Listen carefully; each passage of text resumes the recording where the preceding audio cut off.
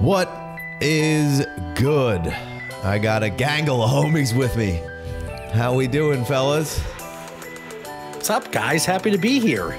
We got the Dynasty Theory guys. We got that fantasy dude with us. We're going to do a one-round mock draft, and then we're going to have a little roundtable discussion in a separate video that'll drop tomorrow, so be sure to like, subscribe, all that jazz. So without further ado, let's get this thing rolling. We had some TDs to some technical difficulties to get started with, so we're running a little TDs. behind. Yeah, wrong kind of TDs. So I'm up first.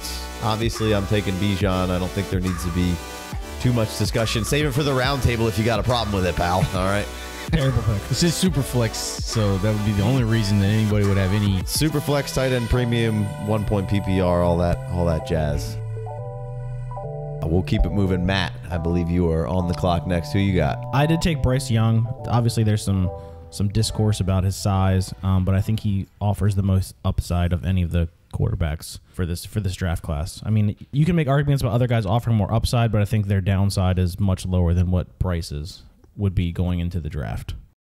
Yeah, agreed. If I got to take a quarterback, it's probably Bryce. Yeah, it's too early to take anybody. It's too early, and I don't think any of the players are up on Bijan's caliber to not take a quarterback here at 2. Yeah. All right. That fantasy guy, how you doing, bud? I'm all right, man. I decided to pick C.J. Stroud. C.J. Stroud, all right. And I just thought he was just the safest pick for me out there since Bijan gone. I really like Stroud over Bryce Young. And that's only because just feel like he's going to need to be an outlier to be overly successful. A lot of 0 percentiles going around on Bryce Young. So I'm about the safe bet. So Stroud it is for me. All right. I think that's, again, probably fairly fair. If we were watching Bluey, that would be that's fairly fair. Always watching Bluey. All right, Mitch from the Dynasty Theory. What's up, buddy? What's up? How are you guys doing? Good. So, I have to admit, I didn't love this pick, but I went with this pick because I think it's how it's actually going to go in a lot of drafts here in a few months. And I went with Will Levis. And the reasoning behind that is I think he is going to end up being a top 7 pick in the NFL draft. And it's not like he's a 0 in the rushing department either. Like if you look back to his Penn State days, like I'd prefer not to. But his freshman year, like he did get 9 rushing touchdowns, right? So it's not like he can't run the ball. And I think if you could get him in a decent situation, I think he's just providing enough over the veteran quarterbacks that you could end up having to trade that 104 for and to get him, that I think he's just going to be a pretty good locked-in pick right there. Yes, it seems like right now he's the front runner for the 3rd most capital out of the quarterbacks. And seems to be locked into the first round, and maybe even the Colts as early as 4. So I think you're on to something there. I think there'll be a heavy draft capital conversation on the round table here, probably ad nauseum. But all right, so we got Bijan, we got Bryce Young, we got Stroud, we got Levis. We hitting the last quarterback here, John, or what's the pick for Mr. Bauer over there?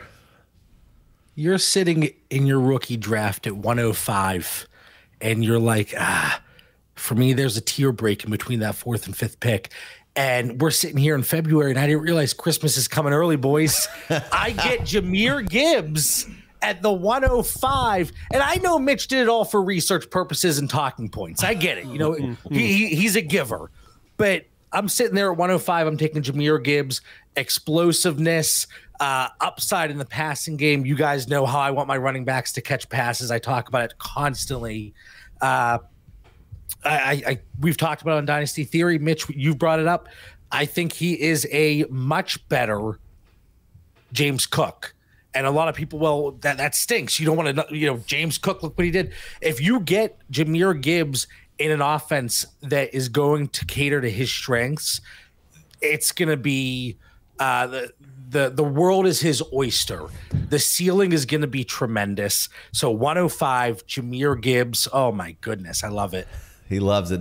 There isn't too many like Gibbs out there, so I think that's a strong pick and strong value there. All right, wrap up the 1 through 6, and then we'll each have another pick through the first round here. Jason, who'd you take? Now it's getting real interesting. I think that maybe those first couple of picks you could argue jockeying those guys around a little bit, but who do you got next? Is it a receiver? Is it a running back? What do you last quarterback? I couldn't pull the trigger on the quarterback just yet. I mean, we're so early in this process. Hopefully none of you have your rookie drafts before the NFL draft, because that's just dumb. But you got to see where these quarterbacks get drafted, and a lot of people wasted a pick on Malik Willis if they had a draft early before the NFL draft. So you need to settle down and at least wait till the day after the draft is done, which to me is still too early. I need to let it breathe. But so I wasn't ready to take the next quarterback here, although I don't think that would be a bad pick because the rushing upside is phenomenal with Anthony Richardson. But I think you got to take a wide receiver here, and which one you want to take doesn't really bother me. I took Jordan Addison, so we'll just cut to the chase. I could have taken Jaxon Smith-Njigba. Catch me on the right day, I could take Quentin Johnston. I want a piece of all these guys. I think I have Addison a smidge ahead right now, even though I don't think that's really consensus. But I just love everything that Addison brings to the table. The only really knocks you can have on him are that his size. So the sizes are mad, and he doesn't have like elite long speed, but the short area burst is phenomenal. The suddenness is really in his movement. He just is always open. Plus in the yak, and he goes up and battles and contested catches. His in 21, I think he was tied for third most contested catches in the league. He blocks, and he's just always open, and he's versatile. He spent 2/3 of his snaps of his career in the slot, but he proved he could win out wide as well. I just love everything about Jordan Addison. I don't think the size is that big a deal if that's your problem with him, because the way the NFL is played in the passing league. So I took Addison. I still feel good about it. If you let Devonta Smith slip through your fingertips here from being some highfalutin weightist, this is your chance at redemption. A little Jordan Addison. So little Addison. So I'm next at the 107 there, and I agree. Addison, JSN, and Quentin Johnston are all kind of in a tier for me right there for wide receivers. I think since you took Addison, I think I had to go Jaxon Smith-Njigba here. He just seems extremely safe. You could certainly reach for the ceiling of what could be Johnston, who's might get the best draft capital out of all these wide receivers, but I think JSN's capital is going to be just fine. They don't make that many like Johnston, but if you ask Garrett Wilson and Chris Olave, they don't make many like JSN, who is out there just dominating touches and targets and getting flowers from 2 first-round picks on his own team. Zay Flowers? Zay Flowers, yeah. Well, couldn't quite get him, but I mean, if Zay gets the capital, he's going to be right up in that tier for me too. But JSN just super safe. He's going to come into the league. He's going to be maybe a little bit better, maybe Keenan Allen type, just crushing volume in the right system. And I'm not super worried about just being locked into a slot. I think he's good enough so that when you move to 2 wide receiver sets, he's going to stay in and be on the outside. I don't think you have to take him off the field. So not really too worried about it. Did just fine playing outside in the Rose Bowl. Yeah, there we go. But there was a backup running back playing quarterback for the Utes. Yeah, what does that have to do with their defense, though? I don't understand. No, there's a backup running back playing cornerback. Cornerback for Utah. That's a lot of people are saying. That's what they're hot in the street saying. So JSN 7, that fantasy guy. I'm next, you moron. No, it's Matt. No, it's Matt. Sorry, Foreman. Yeah. I like the under the breath shot there, though. Oh my god. Yeah, I tried to say it directly into the mic just so you can make sure you could hear it. Who you got? I did take Quentin Johnston. The 108. Quentin Johnston. RT. Quentin Johnston. You got to say the baby. All right. Wheezy F baby. Don't forget the F. Please say the T. Is the F for front door? F is for a lot of different things. Yeah, I took the upside of Johnston here. I couldn't pull the trigger on any of the running backs. I don't feel strong enough about them. I'm gonna probably take the upside here on Johnston just because, like you guys said, they don't make a lot of Quentin Johnstons out there. Unicorn DNA. Potentially. Unicorn athleticism. That would be more appropriate. That's your DNA, right? Dino DNA. Sorry, I can't help myself with Jurassic Park. All right. Anything else? No, I Johnston. I think it's a pretty easy pick there. I don't know if there's any disagreement there, but I mean, we're gonna find out. Save it for the round table. Who's next? Is it that fantasy we got guy that now? fantasy All guy. right. I jumped the gun, but you're up. What you got, Terrence? All right. Since we picking right now with our draft capital, because I will say, if Anthony Richardson gets the first round draft capital, he's going to be going a lot higher, and I would be willing to pick him, but I have a love for this guy, Zach Charbonnet, and I might be dying on this hill, but if you haven't heard it yet, he is currently my number 2 running back. He is my number 2. He has everything you love, and the only thing that would get me off of that hill alone by myself is if he goes to the combine and bomb the combine. That's about it. But if he go to the combine and do what I think he could do, I mean, he have everything: size, speed. He catches the ball. He has it all. So that's where I'm at. JB, keep it for the round table. I love it, man.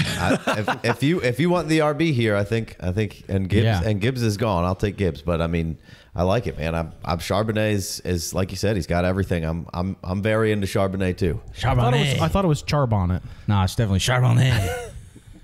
Say it right. Nah, he's awesome. I like Charbonnet. We did it. We recorded a Charbonnet rookie profile. We haven't dropped it yet. It'll probably drop after this video, so stay tuned.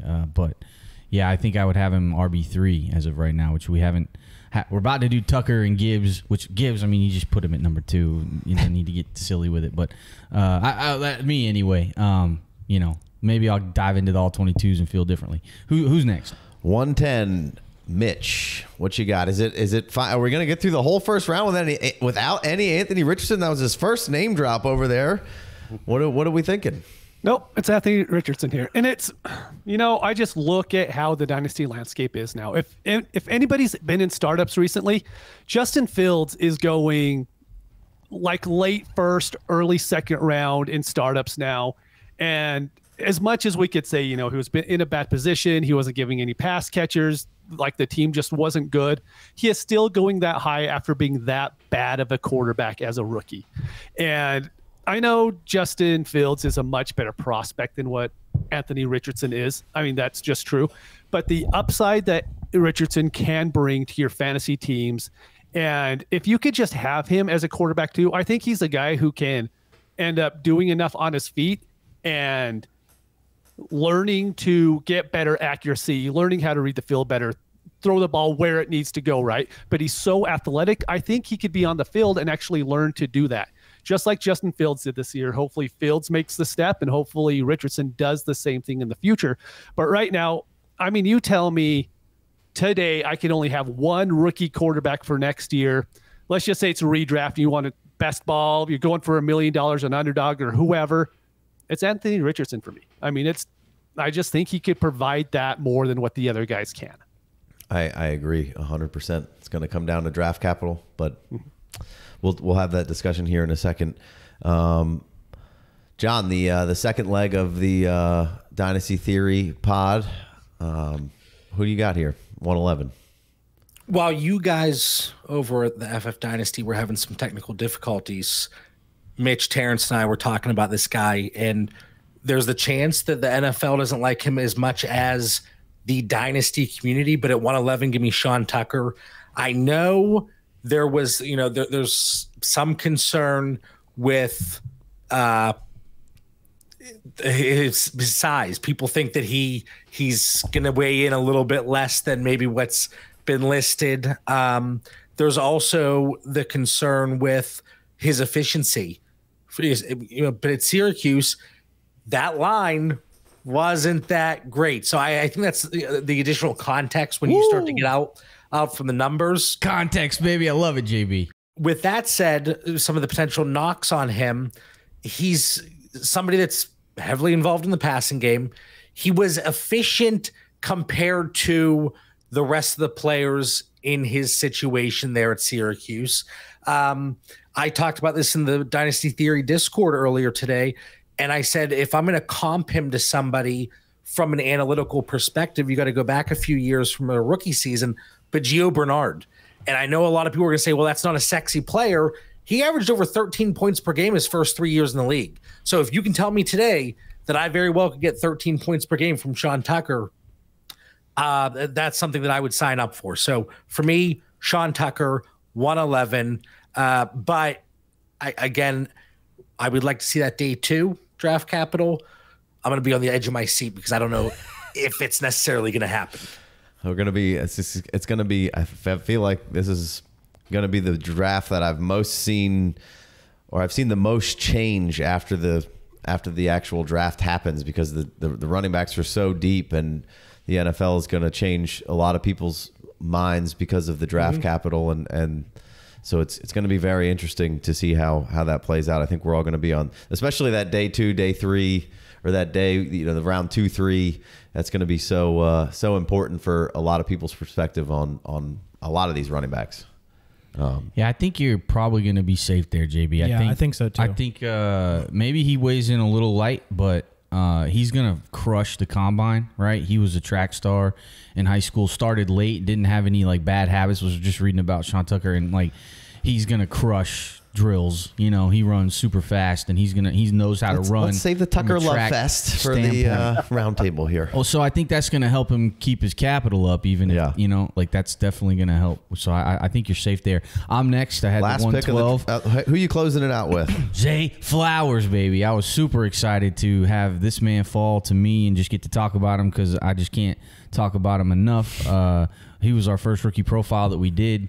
And I don't know if we even gave him enough love on that one, because it was our first one, and we're getting our feet wet with all these prospects. But just love everything about Zay Flowers. The sizes, again, that's the only knock that you can have on him. He's a little small, but I don't. And then he weighed in a little. He weighed in 4 pounds heavier than he thought he was going to weigh in at the Shrine Bowl, and then good job. Also a little bit lighter or smaller in height, so a little bit BMI is going up. Do we care about wide receiver BMI? We shouldn't at this point. Do we, JB? Do we care about wide receiver BMI? No. Word. We better not. Word. I certainly don't. I didn't know there's far less correlation compared to hitting certain thresholds for running backs. So for wide receivers, I don't look at it at all. Awesome. So this guy's like a joystick on the field, when he gets the ball in his hands, you're like, oh fuck, what's gonna happen? He's a threat to house it at any point. Talking to Riley, he said Riley Juker, that's one of the patrons.